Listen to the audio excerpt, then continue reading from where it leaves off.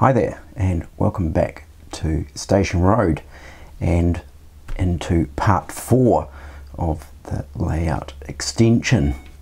Now, leaving off from part 3, we had actually cut some new trackbed panel to actually put down on the existing layout where some remodeling had to take place.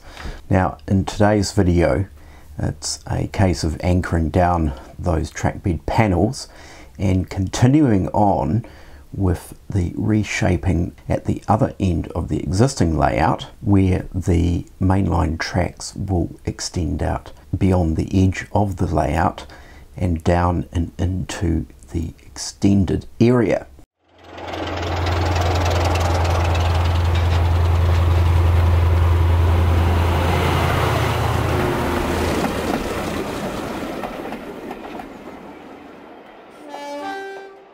So today's video is a short video that really just covers the addition of the actual extension framework, installing that to the side of the existing layout, and installing the trackbed panels, which in some areas are MDF and also the plywood.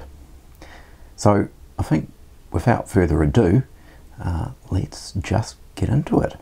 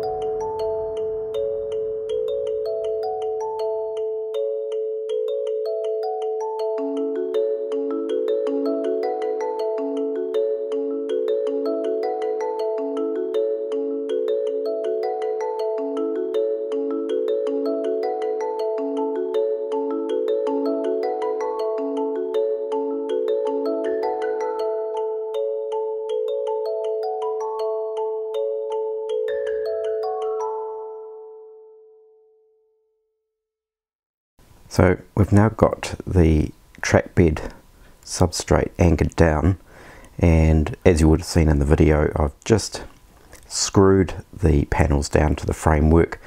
I didn't want to glue it as well, because if by chance I needed to alter something or change something, it'll be easier for me to unscrew it and maneuver it around if necessary. And over on the incline over there, I've actually used liquid nails, which is basically a very strong bonding glue that doesn't dissolve foam, because the risers underneath I've cut from condensed foam for that section, and of course the toolbox has been weighing that down while that dries. So the next stage is actually the other part of the layout where the extension is going to come out, and it is this area here. Now I've taken away all the back panels and also completely ripped out the old track bed that ran in underneath there, because it was just pretty rough, and I thought let's just redo that section through there. So where this line is here, that's going to be cut, and we're going to reform the track bed from there on. And of course you'll see one of the lines coming out which will run along this extension, which I've just currently G-clamped to the side here so that I can sort of gauge what kind of space we've got there. And then we have the single line now which will run through on the original track bed that ran through and out the other end. So we'll be getting on with this. I'll be cutting out new track bed panel and getting that sort of into position, potentially as one piece, and then the next step will be securing the new framework, which is just leaning up there onto the existing baseboard here. So once again, as per the other area of the layout where I planned out the Trackbed Substrate, I've used a cardboard template as well, just to sort of work out roughly where the track is going to go and align up any adjoining pieces.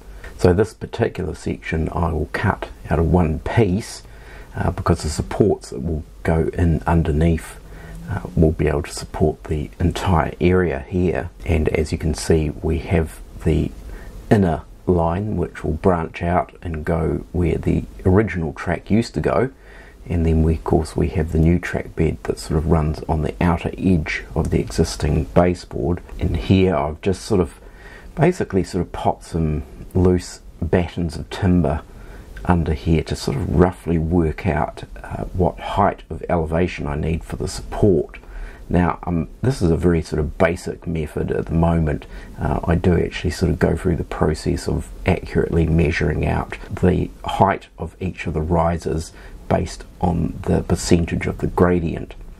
So it sort of works out on this particular area of the layout that it will be roughly a 1 in 40 gradient, which is a lot better than what it was. I think it was 1 in 30 or 1 in 35. No, it was a 1 in 30. So we've now improved that to 1 in 40. And we've sort of moved on a bit here because I've now put in the risers, which are just timber battens that run through, and they're evenly spaced, roughly about 30 centimeters apart. And of course you can just see there in the top left corner we've got the new framework attached as well. We also have the new track bed that runs in underneath the layout through there. Now at this stage everything's all just sitting there to sort of get an idea of track alignment and what particular pieces of track I'll be using. So in this situation, and generally in most situations, I sort of use a combination of flexi track and also set track, particularly on the curves. If I can sort of get away with set track, it certainly makes it a lot easier. So the outer track here, the one that's closest to the camera, is actually flexi track, and that curve is actually lined up equidistant to the middle track, which is actually Hornby 4th radius, and then the third track in is also Hornby 4th radius as well. So as we come down to the other end of this outer section, we now have this framework joined to the new extension framework, and as you can see I've just bolted that through. Now I did actually have some guide screws installed there, which of course I can remove if necessary, but basically the idea behind this is if ever this layout had to move, then the theory is it should make it a little bit easier to dismantle into sections. So here I've added in some 12 by 12 mil batten just to raise the level of the extension baseboard up to match the incline that's coming down from the other end of the layout, and this is where the 5mm MDF meets the 7mm plywood. And now with the first panel installed of plywood, and you can see there where down in the bottom right corner the MDF and the ply match up for a flat and level track bed, and I've also just placed some set track here just to get an idea of the curve running around. So the outer curve is the 4th radius Hornby and the inner curve is 3rd radius Hornby. Now all of this section of track is basically hidden. It won't be visible in any scenic area, so in terms of radius of the curves it's not really that important. It's just as long as all the stock that I have gets around it, and also the distance between each tracks is far enough apart for particularly my Mark 1 coaches to not collide with each other. In terms of the legs that I've actually installed on here, now I've just placed one leg here. The back half of this extension is actually resting on a batten that's anchored to the wall of the actual garage.